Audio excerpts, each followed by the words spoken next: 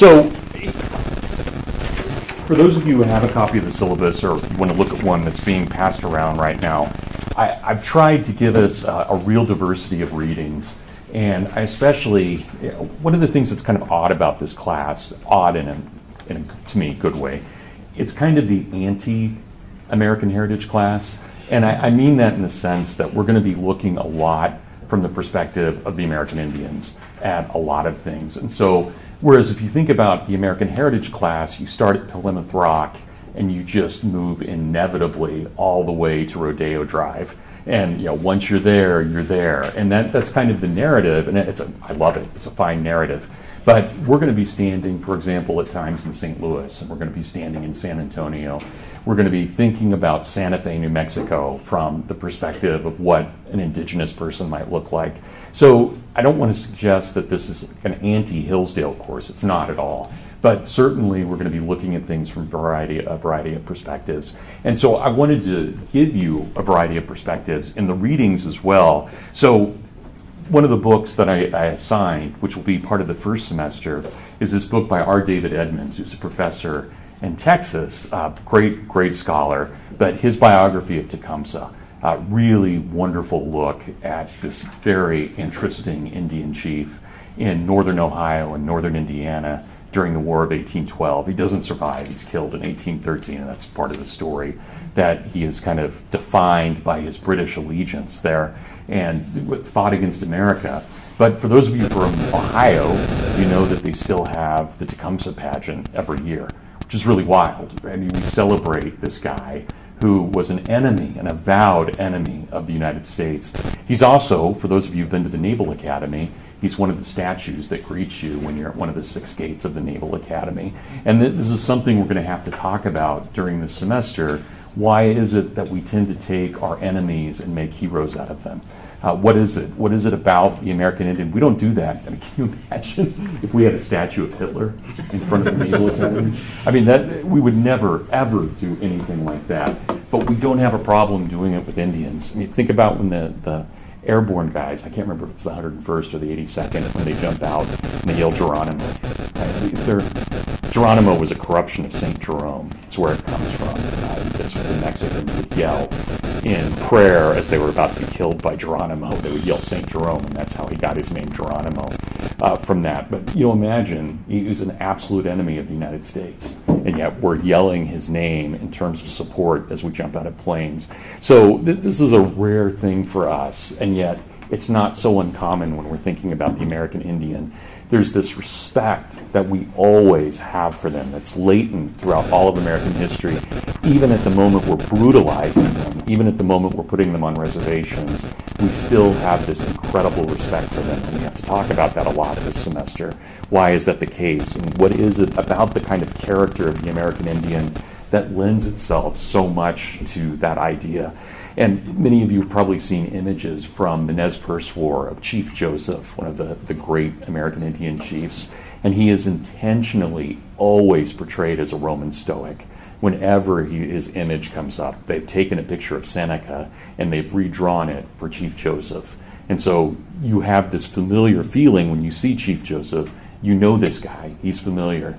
And yet it's Seneca. It's a Roman Stoic, and we'll talk about that a lot in this class.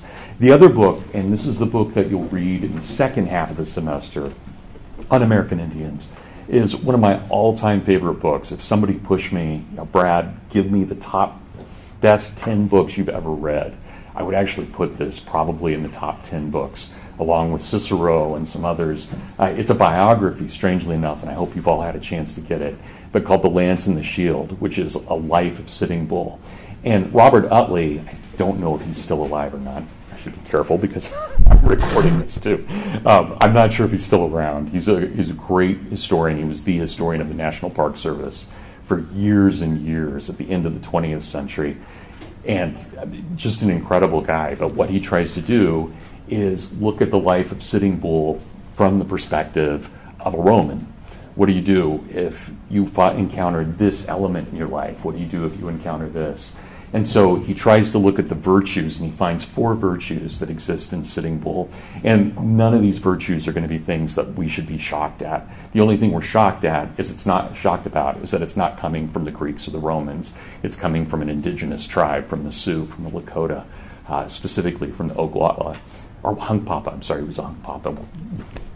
You'll start learning Indian names too in here. One of the things that's both good and bad is there are a lot of, for those of you who had Dr. Stewart, you have to name all the capitals and all the states. Imagine naming 50 Indian tribes you've never heard of before. So that will be part of the joy of this semester. You're going to get to know a lot of Indian tribes in here. So anyway, first half of the semester, we'll talk about Tecumseh. In the second half of this semester, we'll talk about Sitting Bull. But I promise you, no one's going to be bored with these books. They're great books, and great in the sense of really giving us a good insight into the lives of these people. So I'm not going to give you a paper on either of those books. I'm just going to presume that and assume that you're all going to read it. So you'll read Tecumseh for the first half, you'll read Sitting Bull for the second half, and there will be a question, probably an essay question, on the final and on the midterm. So midterm first, obviously, on Tecumseh, and then on the final on Sitting Bull. So that's the way I'm going to test you on having read those. And we'll talk about them some in class. But mostly it's going to be on your own that you will read those. So then I also wanted to give us 2 works of fiction for a lot of reasons. These are not meant to be, this comes from my American Studies background, not necessarily from my historical background. I want you to read 2 novels by Willa Cather.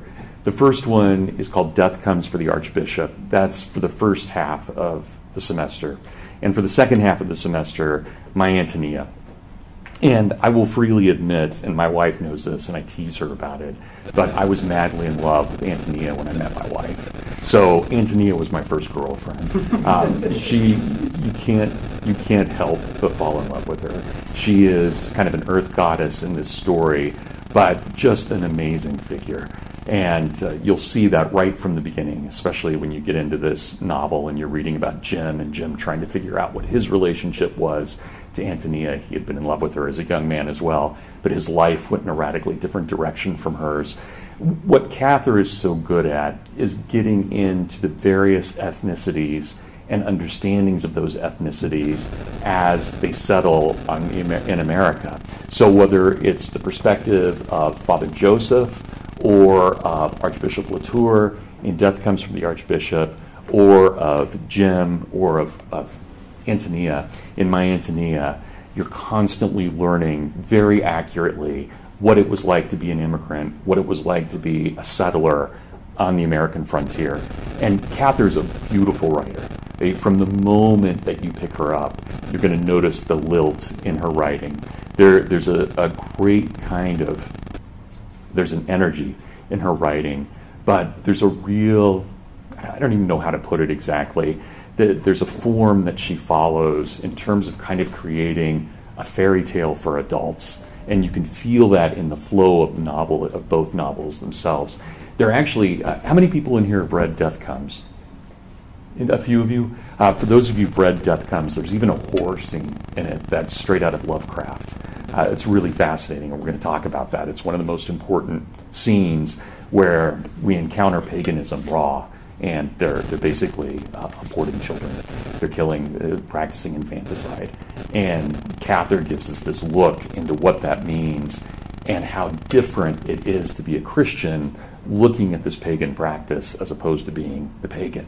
And paganism can be fun, but it can also be really brutal. And that's part of what you see in the story as well.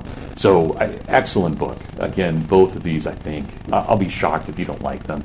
We will talk about them in class, but once again, there'll be an essay on each one of these, one on the midterm and one on the final. So that's how, again, I'll be testing you. So for both the books on the American Indians and on Willa Cather's novels.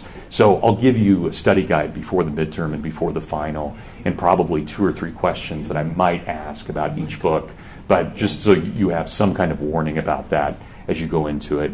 So please don't, I know it's easy at this point in the semester. 15 weeks seems like a long time. And of course, when you're in college, every week is loaded with so many things going on. But don't push those books off. Really don't push them off. Start reading them as soon as you can. and make sure that you're getting a good grasp on those. Because I also have a big assignment for you in here, and so there's going to be a lot going on. So just make sure that you keep up with both of those.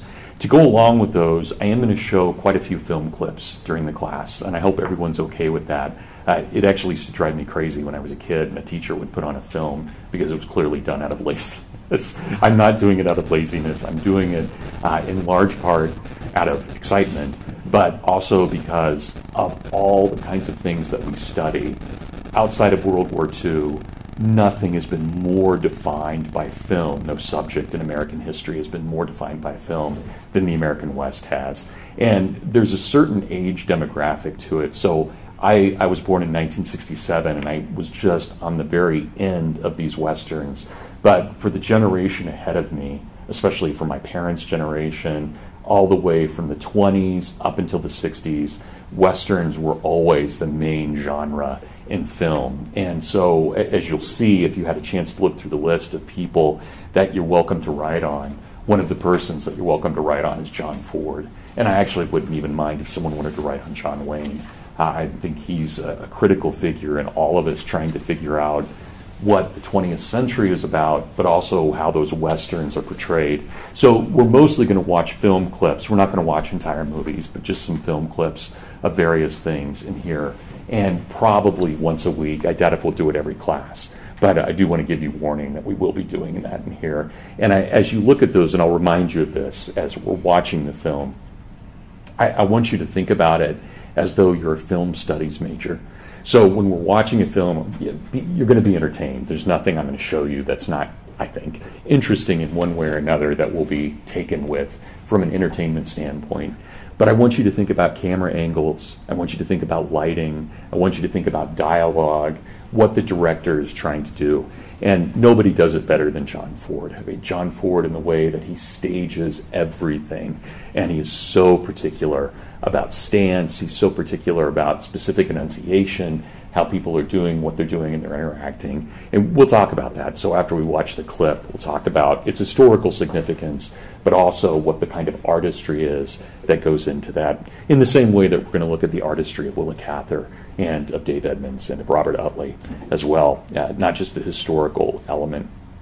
So I'm going to break the course down into 3 grades. And typical for a 400 level class, you have a semester-long research paper that I'll talk about in just a moment that's worth 1/3 of your grade, or just right below 1/3 of your grade. Your midterm exam, which will be on October 14th, that's in week 8, so it's just slightly past midway through the course. So you'll have your midterm on October 14th.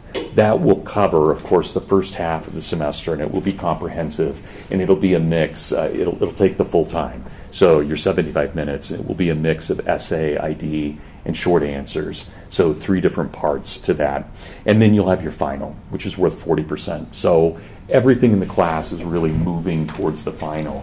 And I even expect for you, as you're writing your research paper, to kind of think about many of the larger questions that we have in class and what that means in terms of how you might take the final. So your papers should not be separate from the final. They should actually be a part of it in terms of the questions that you're asking. So I'll talk about that in just a second, but hopefully that makes sense. So those are the 3 grades in here. So your paper, your midterm, and your final. No quizzes. I'm not going to give any kind of daily quizzes at all. I'm going to assume that you're keeping up with the reading and obviously pay attention and so forth during class, and I'll be... If you get a quiz in here, that means things went south really quickly. So I'm not planning on that happening. And for those of you from the South, apologies. That was probably offensive. But anyway, okay, your research paper. Believe it or not, even though I've not taught this class since 2014, but in my upper levels, I always assign a research paper like this. Students usually end up loving the research paper. And part of that is because this is your chance to really bring your own personality to the work that we're doing in here. And so the theme I chose for this class, and you can kind of play with it a little bit, and I played with it a little bit if you can look at the various possibilities of topics. But the theme I want us to think about is personality and biography. So this is why I chose only individuals for you to write on. So if there's something you're really interested in, maybe one of the great massacres, like the Bear River Massacre, If that's something that you're just really interested in, well, then you can focus on that by focusing on one of the individuals that was involved in that. So if you are really interested in an event, you can at least think about it in terms of how it affected some individual. So you can play off that. So even though I want you to write about an individual, that's not erasing the events. It's pretty hard to separate events from individuals unless we're talking about just a natural catastrophe. And then, of course, even with a natural catastrophe, we're talking about how it affects us and how it affects human culture and human personality. So everything in here in some way is going to be related to the theme of biography. And of course, I gave you 2 biographies to read, and the 2 books that we're reading in here, the 2 fiction works, are essentially biographical works that Cather is giving us in some way or another. So biography is really important, as I see it, in terms of trying to understand history. So I'm assigning this paper right now, at this moment, at 1:17, on whatever today is, on this Thursday. I'm assigning the paper now, and I'll remind you throughout the semester that you need to be working on the paper, but the assignment is now. And so I expect you to start working on it as soon as you can. I do have a synopsis due on September 16th, which is a Thursday, and you can just turn that into me right at the beginning of class that day. But I would ask for a one-page write-up of what your topic is. So about half of that one page, single space, write me. It doesn't have to be really formal. It can be, Dear Dr. Berzer, this is what I'm writing. It can be like a nice email without grammatical mistakes. But you can write me some kind of email that says, this is what I'm writing on, this is what my topic is, these are the kinds of questions I'm asking, and these are the things that I hope to find. But of course you won't know that until you turn your final paper in. But these are the things that I expect I'll find. This is what's important. And then for the second half of that, again, just one sheet is fine. Give me your bibliography so far. What kinds of things have you found? And I've given you a list here. You'll see towards the bottom of the section that I have, the research paper, we have so many databases at the library. And the librarians, especially George Allen, is fantastic for getting help for all of this. But things like the Western Americana file, we had a professor, I took this class from him, a professor by the name of John Wilson. Some of you may know him, he's still very active in the community.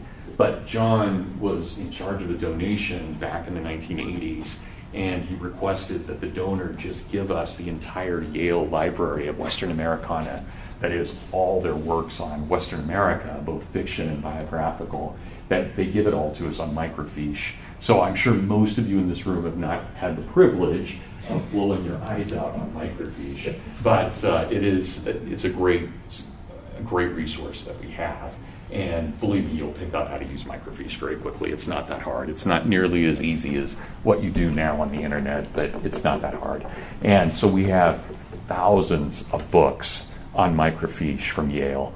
That's just what an incredible thing to have here. And so a lot of topics, if you do one of the more popular topics in here, on one of the more popular figures, like on Buffalo Bill Cody, there's going to be a lot on Cody in this. Or you want to do Stephen Austin in Texas, there's going to be a lot on Stephen Austin, primary sources, diaries, things that were written about him from Yale. And then we have other collections as well. Harper's Online. Harper's was one of the great, it's kind of like I was going to say it was the Time Life of its day, but you guys don't know Time Life.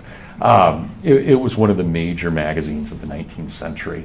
Big illustrated magazine that most Americans, if they took something, took Harper's Weekly, and we have all of that now online. JSTOR, of course, which is the great academic resource for the library. America History and Life, which is specifically an academic search for articles dealing with American history, and of course other primary sources from the time, like the New York Times, the London Times, and the 19th Century Master File. So what I would recommend is that once you've chosen a topic, and you don't have to consult with me about your topic, any of the topics that you want to choose from this list are perfectly fine.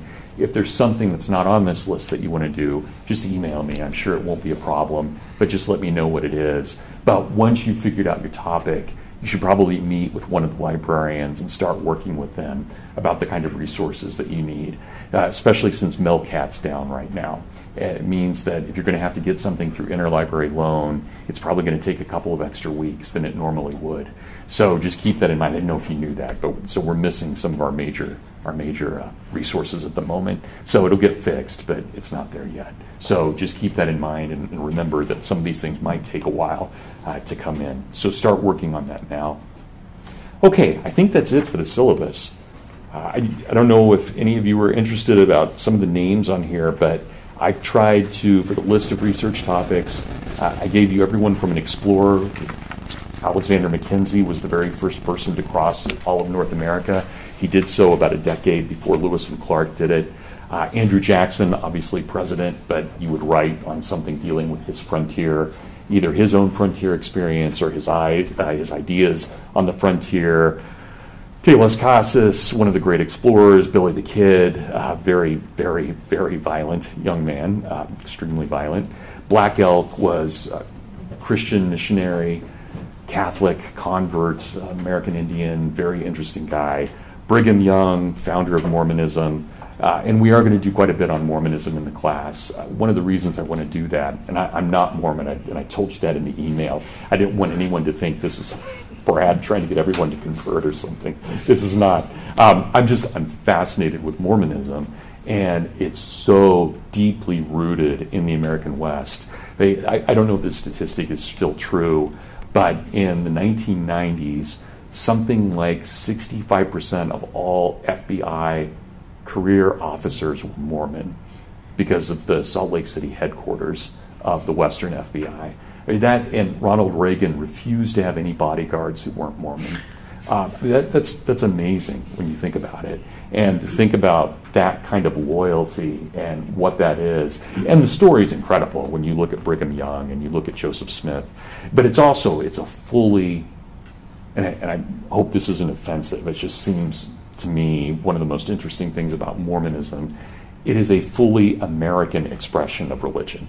It can't get more American than Mormonism. I mean, the whole story takes place, the final great battle in Mormonism takes place in upstate New York. It doesn't get better than that, right? I mean, can you imagine if we had Jericho in, say, western Kansas? And so we don't think about that often, but it all takes place right in North, not all of it, but most of it takes place in North and South America.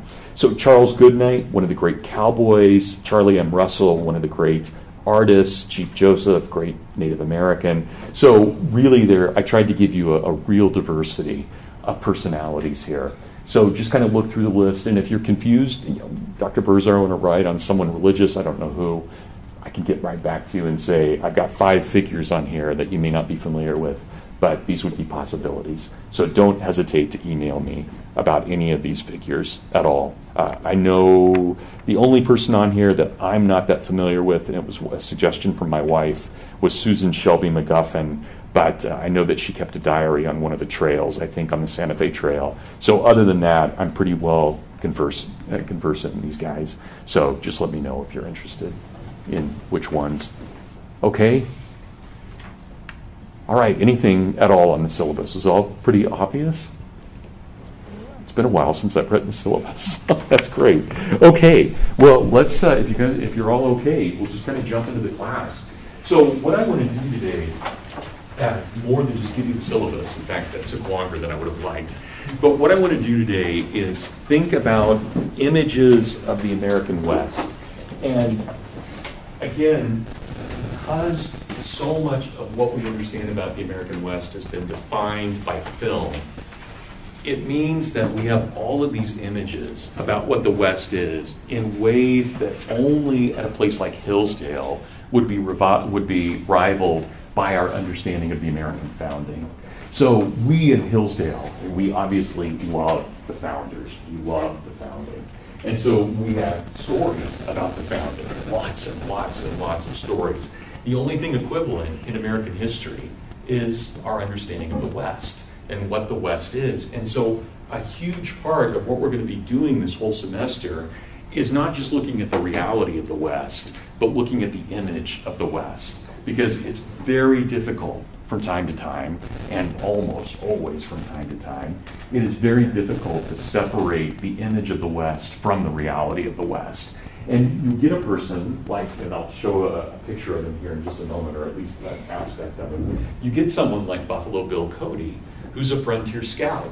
And then once the frontier closes, he founds a huge entertainment industry. He creates the Wild West extravaganza that tours throughout all of North America and throughout all of Europe. It's the basis for all the first Westerns that come out of Hollywood. Well, what do you do with someone like Cody? He is both real and a fantasy all at the same time. And that's very typical when we look at the American West, that we're going to see that with all kinds of people, and even figures that we have incredible information about, like Chief Joseph. Chief Joseph is a Nez Perce chief. He was one of the great allies to America and then became one of the enemies to America, not by his fault, but through America's fault. It's going to be one of the great tragedies we talk about this semester. But when we remember him, as I mentioned, we still remember him as a Roman Stoic. So where do you separate the reality from the image? So here's America, and you can see I stole this from freeworldmaps.net. But I want us to think about the West as essentially the entire United States, Canada, and Mexico. That is, I want us to think about it as North America, because every single part of America was at one point or another an aspect of the frontier and a part of what would have been the American West for that point.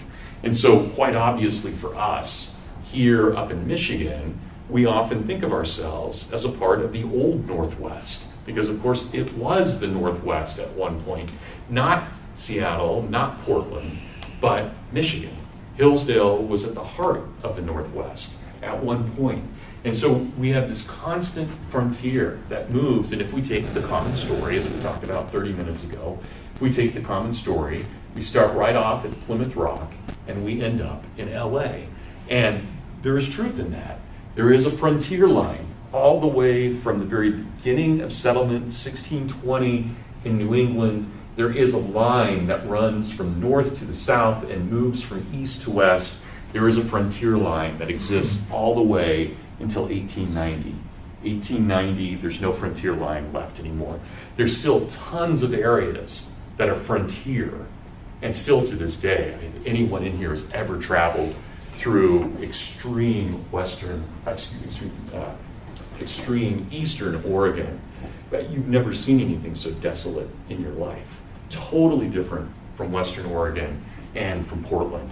It's just huge, huge swaths of blank space out there, and it's beautiful. It's incredible, but there's just nobody living there.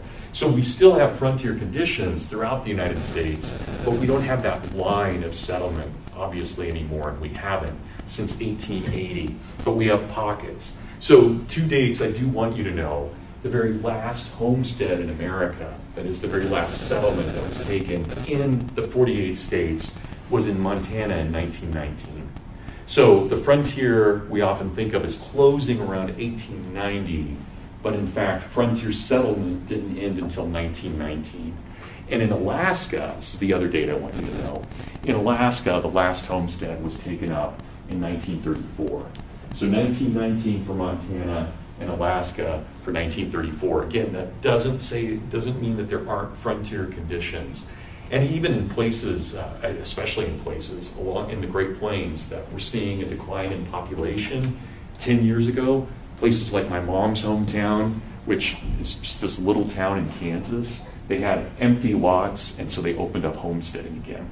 It's a really smart thing to do for these tiny towns, just to give away free property for people to come in and build homes. All she had to do was buy the get the property and then build on it within 5 years, and that property is now hers, completely debt-free. It's pretty amazing. So homesteading still goes on, but again, not in the way that we saw in the classic sense. But I also want you to think about the geography of America. We're going to do a lot with this in this class.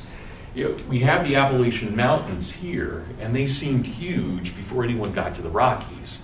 Once you get to the Rockies, the Appalachians seem pretty minor compared to the Rockies, and yet you still have to cross them.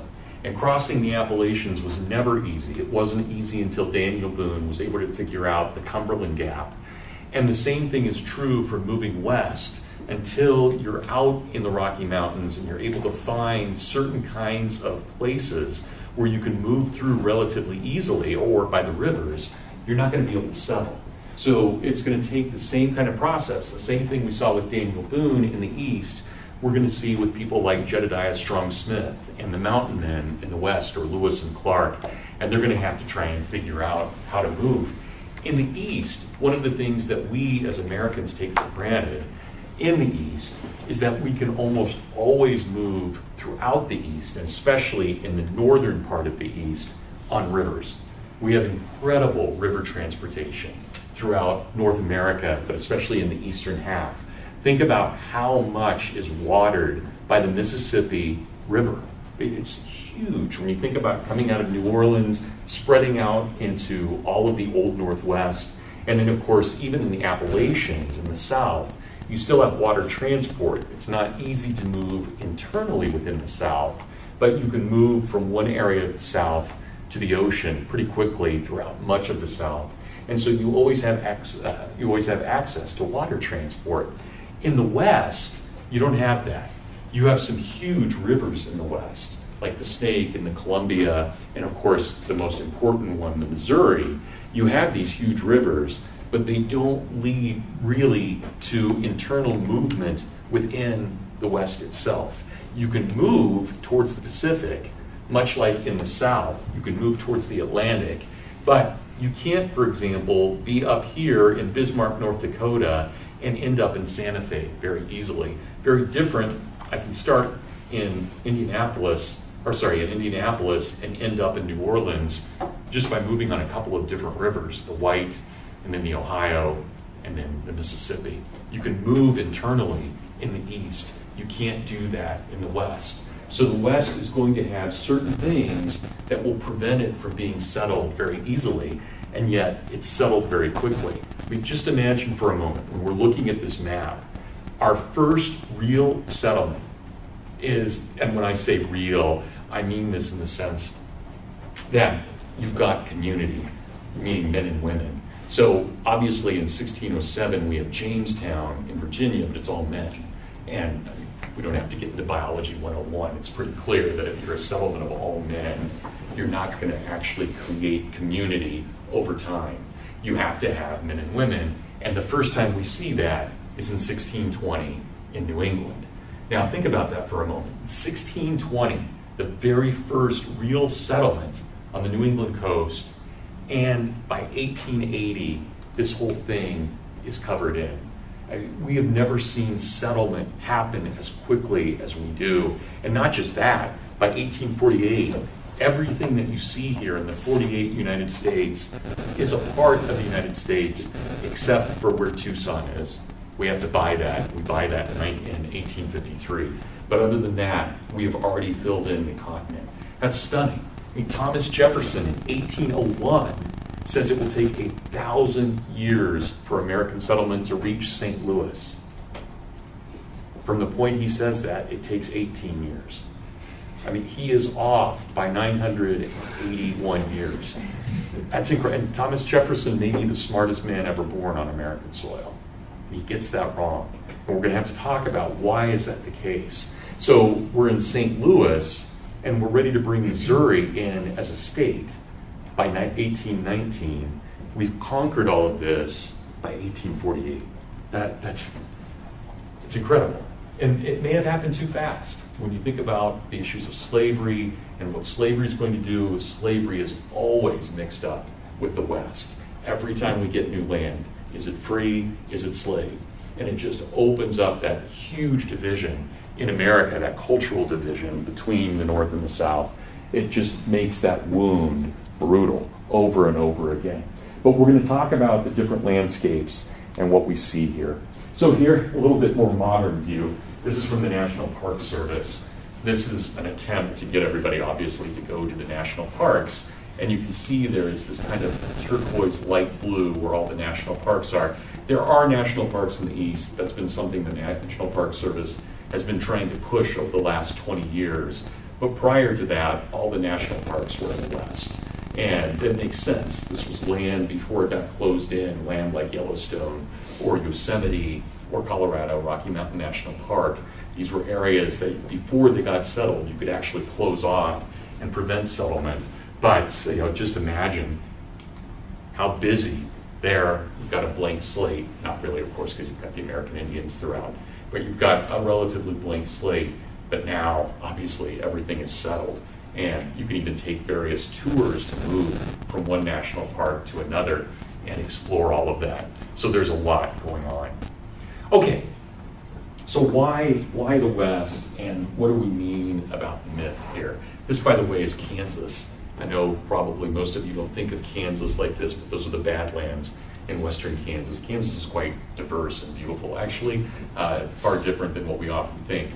And those are nothing compared to the Badlands and the Dakotas, but still pretty beautiful.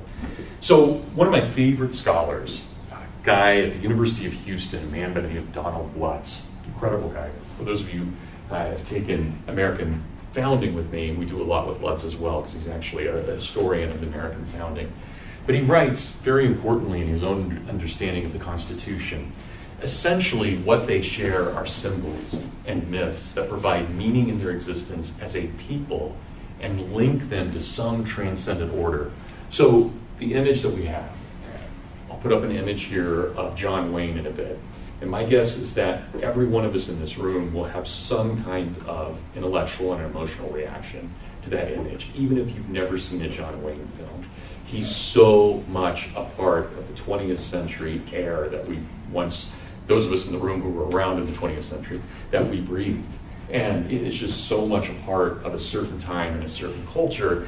He has become, more than anything else, a myth and a symbol.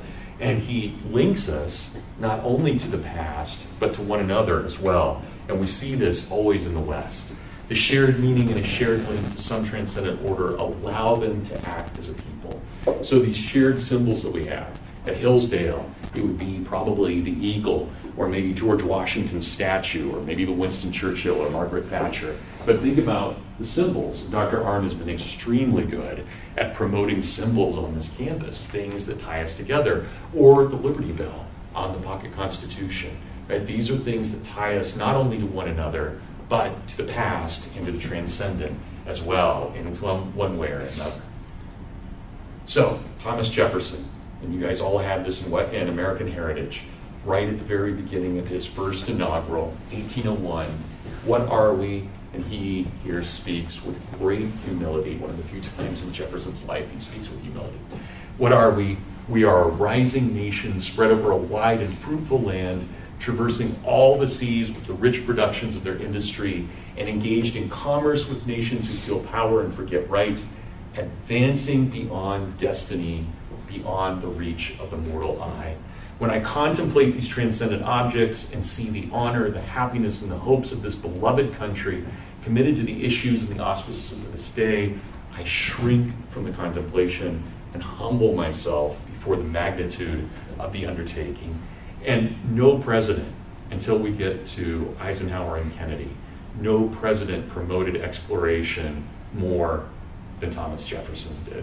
Thomas Jefferson's presidency for this class is defined by the Lewis and Clark expedition. It's defined by his exploration of the West. And the only thing, and none of you were around for this, 3 of us in this room were, but the only thing that's even equivalent in American history to what Jefferson did with Lewis and Clark is what we did in the 1960s with the moonshot.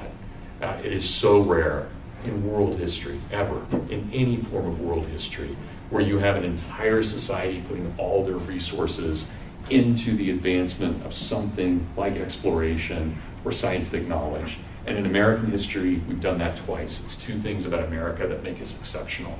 But nobody else except for China has ever tried anything like it. In China, this was back in the time of Cheng Ho in the early part of the 1400s. So only 3 times in world history have we seen these kind of commitments like this. And one of them is the Lewis and Clark expedition. We'll talk a lot more about that, but you can't praise Jefferson enough for what he did. This is a quote I didn't come across till last night as I was getting ready for class. I was kind of boggled by it. This is from Buffalo Bill Cody's program that he gave. So you get the program when you go watch his Wild West extravaganza. This was an English program, hence the spelling that we have of civilization here. It is an equally true one that the bullet is the pioneer of civilization, for it has gone hand in hand with the axe that cleared the forest and with the family Bible and school book. I mean, that sounds like something the NRA might put out. In fact, I would guess the NRA would be too timid to put out something like that. But there's Cody, and this is about 1893 when he says that. And yet, however uncomfortable that makes us feel, there's a lot of truth in what he says about this.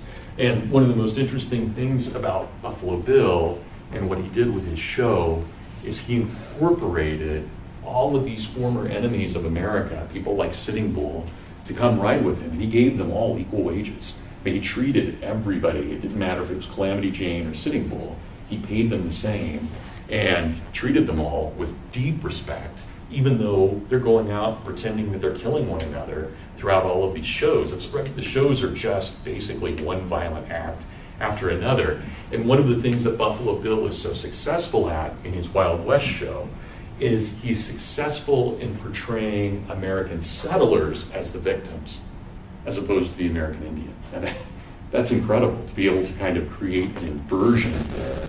But he's very successful in doing that. But you can see here, this is clearly, of course, the very circle of the program, the art here. But the Indian is extremely aggressive in trying to stop the progress of civilization. And you can see there from the teepees all the way to the way that the design is. And of course, there's Buffalo Bill, who stands aloof from all of this and has this virtue about him. Just fascinating guy, every way. Someone who really had been there, had really done it, and then turns around and makes this his life. Ronald Reagan, 1985. This was from January 20th of 1985. A settler pushes west and sings his song. That's our heritage. That's our song. Right? Remember Reagan's slogan was, "It's always morning in America." Right? And there he is. He was a B movie cowboy. This is how he got famous before he went off to General Electric and then went into politics. He was the Western. He was the B movie Western, but he was the Western. Everybody knew who Ronald Reagan was. Not just from playing the Notre Dame football movie, but from his Westerns, right? Just incredible. But anybody know, what would January 20th of 1985 be? What speech was this? Inauguration. Yeah, it's his second inauguration. Right? These are momentous speeches. And in the middle of it, he's defining America. And what are we? We are a nation of settlers. That's who we are. And this is a man who clearly came up in the West, even though it was Hollywood, but a West nonetheless. All right, had to throw this in. Again, I'm dating myself, but a few of you smiled at this, so it's good. 2003 science fiction show by the name of Firefly. Only lasted about 13 episodes, and there are only 16 total made. And one movie, but I love this. It's so Western. You can even look, and here's the main character who's the captain of this spaceship. He looks like he's right out of the Wild West, and he is. And even the opening music to the story is Western music, as this spaceship is corralling cattle. And here he is with his brown coat, which was supposed to be kind of like a Confederate figure. And he's got his 6-shooter there, even though this takes place hundreds of years from now. And he has this one moment in the opening show, at the very end of the first episode, where he looks at the young doctor, who's going to be a member of his crew. But he looks at the young doctor, and the doctor says something like, "Well, you could shoot me at any moment. Why would I want to be a part of your crew?" Perfect Western answer. And this could have been John Wayne and the Searchers. This is the perfect Western answer. "You don't know me, son, so let me explain this to you once. If I ever kill you, you'll be awake. You'll be facing me, and you'll be armed." It just doesn't get more Western than that. That is kind of the essence of the Western code. So there, even in science fiction, we find that. And there's actually, some of you, if you took American Heritage with me, you'll remember this. But even Star Trek, which has obviously been around forever at this point. Star Trek was originally called Wagon Train to the Stars. It was meant to be a Western in space. And there's a reason that William Shatner was hired. He looks like John F. Kennedy, and that's why they picked him. Not because he's a great actor, he's a great guy, I think he's fascinating, but that wasn't because of his acting ability. They picked him to look like John F. Kennedy. So Star Trek is very much a part of this. And of course, you're transitioning there from the Western of the 1950s into the science fiction of the 1960s. Lost in Space, another show at the time, has similar kind of Western themes as well. Okay, so 10 myths that I want to talk about that help us kind of understand what the West is. And I'm going to give these in more or less chronological order. So the first one, and I just labeled it Atlantis. The first myth that we have about the West comes from Christopher Columbus, and it was from his encountering naked Native Americans. Because when he got to the Caribbean, they weren't wearing clothes. And so Columbus, being a very devout Catholic, first thing he does is he says Mass the moment he lands in the New World. He doesn't say Mass, but he has Mass said. Columbus sees these Indians, and he's astounded because if you take Scripture seriously, the only people who have ever been properly naked without shame are Adam and Eve. And so Columbus is struck by this, and he has to make a decision, and it's going to take the Spanish and everybody else about 40 years to decide what's the case. But the great question is, are the American Indians somehow kind of a pre-fallen people? Are they living in maybe some form of Eden? Or are they in some way not human at all? Because those are the only two possibilities from a Judeo-Christian worldview of people running around without clothing. They have to either be innocent or they have to not be human. And so this was the great debate, and that debate will end in 1537 when Pope Paul III says, without question, Indians are human beings capable of salvation, endowed with free will and reason. At that point, even Protestants agreed to end the debate. But it had been one of the major debates all through the early Reformation. How do we define the American Indian? But part of that myth, then, is this idea that what America really is this Western land that has been blessed in some way. And we still, Ronald Reagan, it's always morning in America. It doesn't matter if we're thinking about the New World as Eden, or if we're thinking about it with endless possibilities, as Reagan did, or John F. Kennedy's New Frontier, right? Just constant expansion. Everywhere we go, there is this kind of unlimited ability to always remake something and have it be in the image that we so desperately want to be true. And you think about someone like Thomas More, Dr. Smith's great subject. You think about Thomas More and Utopia, and what do you have? You've got this image of what's in the West, this island of perfection. And we see this over and over again. The first time it appears in Western civilization is in the Socratic dialogue, the Timaeus, dealing with specifically this island called Atlantis. And it's a Platonic myth, but it sticks for a very long time. And even as late as the late 1700s, you still have the Spanish looking in places for El Dorado, looking for the fountain of youth, of eternal youth. They're in California. And one of the reasons California is called California, in fact, the reason it's called California, is because it's named after an old Amazonian queen who supposedly led her Amazonians to perfection. Her name was Queen Khalifa. That's where California comes from. So this myth continues for a very long time, really all the way up until about 250 years ago. So Atlantis, or the image of what the West is, as kind of ideal or utopia, has been there for a very long time. All right, but the second one is the opposite. See you guys. Thanks. Glad you're here. Excuse us. You guys are so disruptive. So the second one is just the opposite, but it's called the Black Legend. And the Black Legend comes from reality, but it becomes mythological in a sense.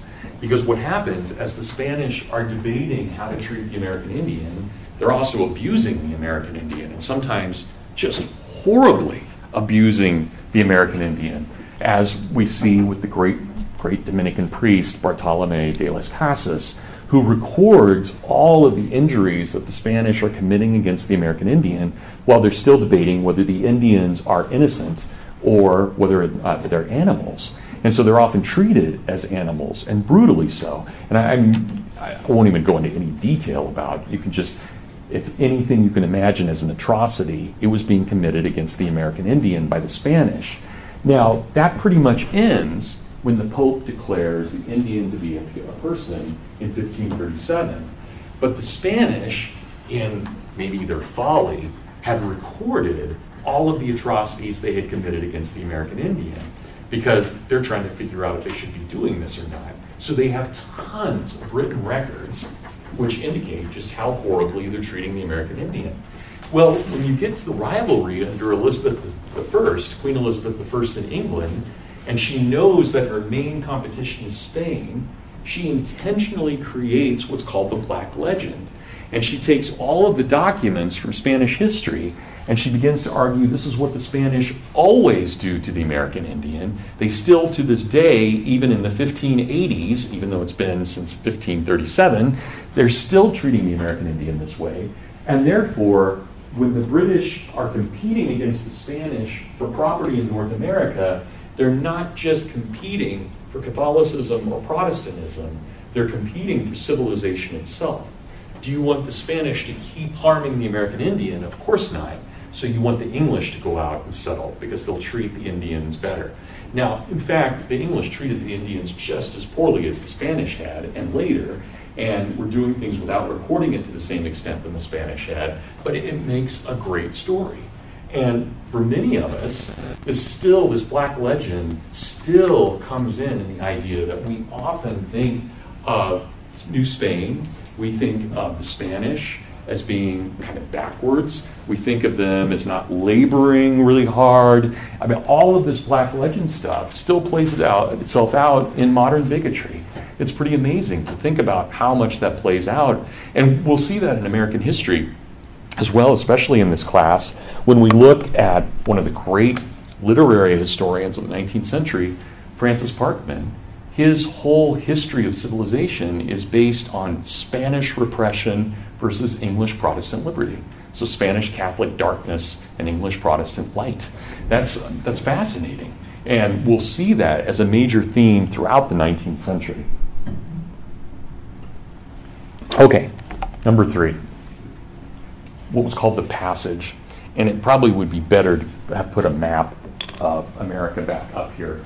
But there was an Enlightenment belief, and I won't get into this too much because we'll talk about it more when we get to Lewis and Clark.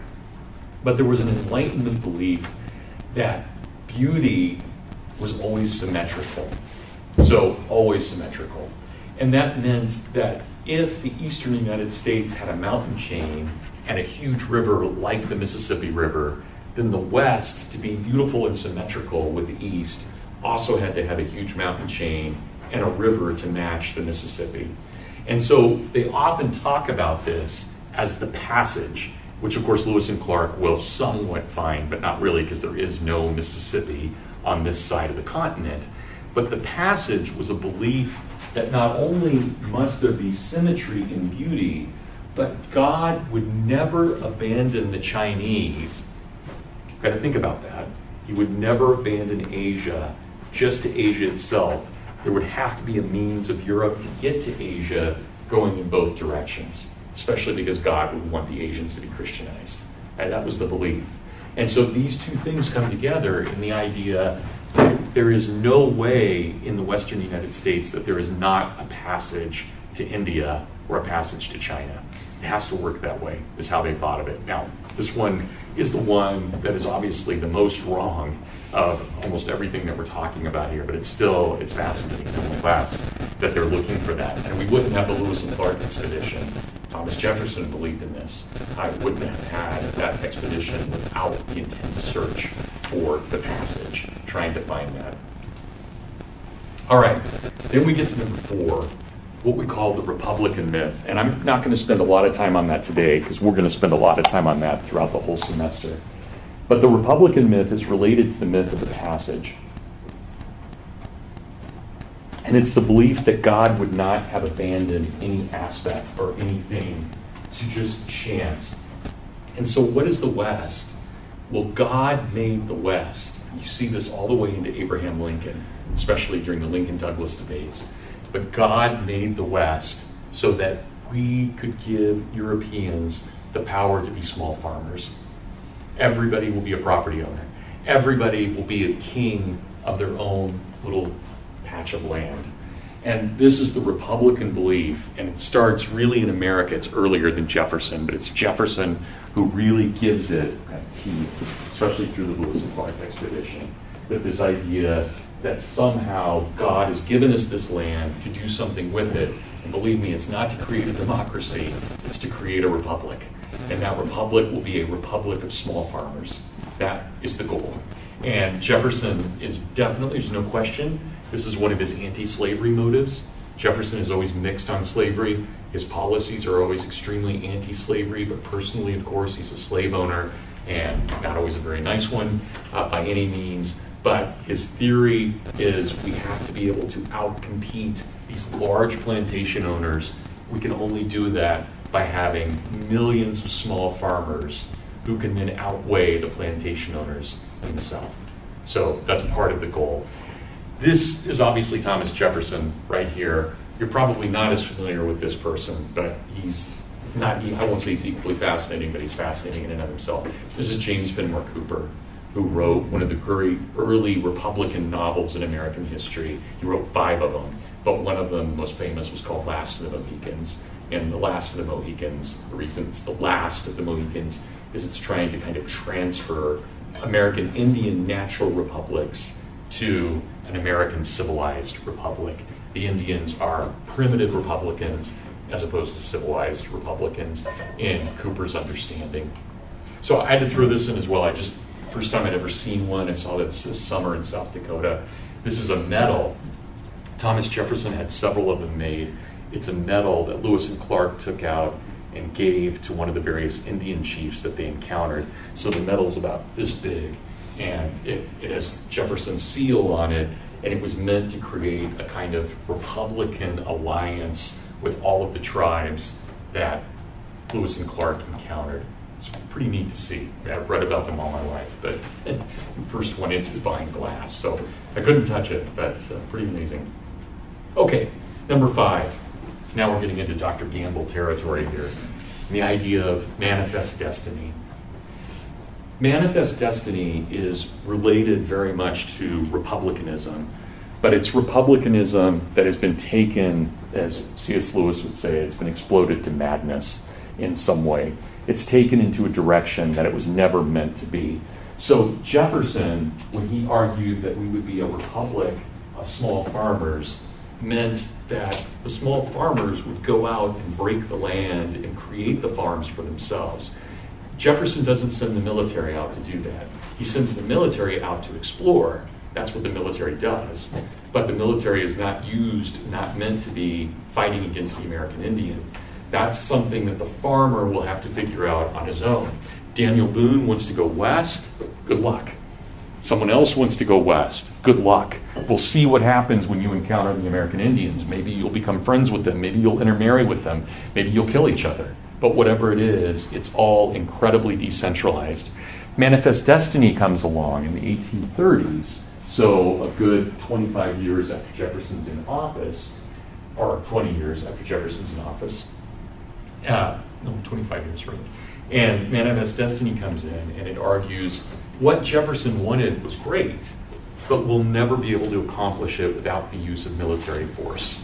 So Jefferson's idea of private farmers doing this and private families doing this is really kind of a neat idea, but it hasn't worked. And therefore, we need the U.S. military to fight the Indian, to restrict the Indian, to put the Indian on reservation, to move the Indian. And this is where we get policies like removal. Policies that we take the American Indian from their native land and move them out to places like Kansas and Oklahoma. Yeah. So, what's your name? Ethan. Ethan. Thanks. So does this sort of shift in thinking of like, you know, that peacefully, like, well, you know, a lot of like decentralized like settlement kind of gets rejected. Is that more kind of in response to like the War of 1812, seeing like a mass alliance of Native American states against the U.S.? The War of 1812 had a lot to do with it, militarily too, because we moved from kind of a country of militias to a centralized. So yeah, the War of 1812 plays a huge role in this, and then that's one of the reasons that I assigned Tecumseh to you as well, because Edmonds deals with this question to a certain extent, how we start seeing ourselves, especially in relation to the military. But then it's a great question, Ethan. And the military really does become much more powerful after this way of thinking, and we start using it. So not only will we use the military to gain all of northern Mexico, but we start using the military to move the Indian. We start using the military to contain the Indian as well. And that's all part of this movement, which, I mean, you think about even the title. What a creepy title. God's will for you is being made manifest here. This is what an interesting thing, right? By itself, but manifest destiny is destined, is made manifest, right? This ideal that we have to control this. And so part of this was, look, it's inevitable that we're going to control all of this, everything from one coast to another. So why not hurry it up? So that's part of it as well. There was another hand. Something else? Yeah, did you hear? Yeah. What's your name? Alex. Alex, thanks. I was going to ask about, the whole idea, the way that I learned about manifest destiny was that it was the idea that God gave us this land to take over and to rule. So I was just asking. Sure. Before you had gotten to that point. Yeah, no, absolutely. And so it is ours. It's already ours. And Jefferson, he thought the land was ours too. He just thought it was going to take a while to process it and make it ours. So this is really Jeffersonianism with military might. That's why I would call it, and I don't want to use too many religious terms here, but really manifest destiny is kind of a heresy of republicanism. It's still republicanism, but given kind of democratic form and violent, real violence. Maybe not democrat, but populist, kind of a populist tinge to it. So, does that help? Okay, great question. Okay, number 6. Now we just get into full-blown kind of nationalism. So, manifest destiny happens in the 1830s, 40s, and 50s. After the American Civil War, so if the War of 1812 moves us towards manifest destiny, the Civil War moves us towards nationalism. And now we start thinking in terms of nation states. And it also means when we are no longer just a republic, we're not sure how to deal with the Indians. When we were a republic, the Indians were also republics. They were primitive republics, and we were a civilized republic, and we could deal with them as republicans. But once we start thinking of ourselves as a nation, we don't really know exactly how to deal with the Indians, because they aren't really nations, but yet there is something to them, and we often think of the Indian nations. There's something to them, and so if we are a nation, it means that somehow we have to incorporate the Indians, but they have to become kind of subject to us as well. And we see nationalism arise very strongly after the Civil War, very strongly. And we see it rise in people like one of the great Westerners, Teddy Roosevelt. He's from New York, but he spends his summers and part of his time out in the West in the Dakotas as a rancher. And really, I think many of his own virtues and his character comes out of his Western experience. And he's a great writer. But this kind of nationalist, what we would also call progressive, this vision really starts taking hold under Ulysses S. Grant as president, but then throughout the presidents, not Grover Cleveland, but the other presidents that we have in the Gilded Age, in that last part of the 19th century and into the beginning of the 20th century. And then all of you had your American Heritage course, you'll remember Teddy Roosevelt's 1910, The New Nationalism. And think about it, if you remember, he draws upon the West, he draws upon the Civil War experience, all of that becomes kind of a new way of thinking. And nation was a term that was around during the founding, but it was only used in a very specialized way. People like George Washington used it, but he also used it interchangeably with capital C, country, which had kind of mystical overtones to it. So nation that Washington talks about is not the nation that Teddy Roosevelt talks about. They're different, even though they use the same language. They have very different meaning. So out of this, And importantly, and we're going to talk a lot about this during the class as well, we'll do a lot with republicanism and a lot with progressivism, but out of this, the most important figure we get is a scholar by the name of Frederick Jackson Turner, who writes the ultimate kind of progressive nationalist manifesto about the West. And you all, again, you should have read it during Western American Heritage, this idea of what is the frontier? Well, the frontier is the place of most rapid Americanization. It's where the European meets the Indian and becomes something new, becomes this American. And his whole element, thesis, antithesis, synthesis, it's all straight Hegelian progressivism. And we're going to get into that more. But I want you at this point just to understand where that kind of fits in and comes into this. And then we do this kind of weird thing that nobody would have expected. We suddenly become really taken with Hispanic culture. And you see a little bit of this in Hillsdale along Main Street, but in my hometown in Kansas, even though it's in Kansas, all the wealthy houses were done in this style. This is a 19-teens, late 19-teens, early 1920s style called Hispanic Revival, or Spanish Gothic, Spanish Revival. And it was a huge movement in architecture, but not just in architecture. It was an extremely anti-progressive movement in architecture and in culture, because what it said was, we used to kind of mock Hispanic culture for being lazy and so forth, people taking siestas in the afternoon. Now that we've become so mechanized and so industrialized, now it kind of seems like they actually have the key to life. That in fact, we do really need to rest. We do really need to understand what this is. And so we have this revival, this Spanish revival. It's incredible. And it becomes, and plus, we have also massive immigration coming in from Mexico at this point. And we'll all the way, there's no prohibition on anyone coming from Latin America until 1964. 1964 is the first time ever in American history that there's a prohibition. It was always an open border between the US and Mexico up until 1964. So much like what we had with Canada and did up until the Patriot Act. So a lot of things have changed, but certainly this revival. Now, what's important here, one of the greatest novels of American history came out as a part of the Spanish Revival called Death Comes for the Archbishop.